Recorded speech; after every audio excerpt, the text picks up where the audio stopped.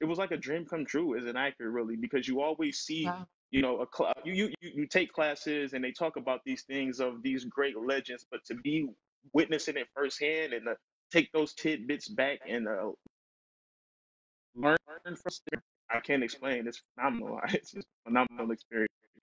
So you feel like you Wow. learned a ton from them, I'm assuming. Oh yes, oh yes. When So I what were say you able that to take Don like Cheadle and specifically? Benicio, Oh, go ahead. Go ahead.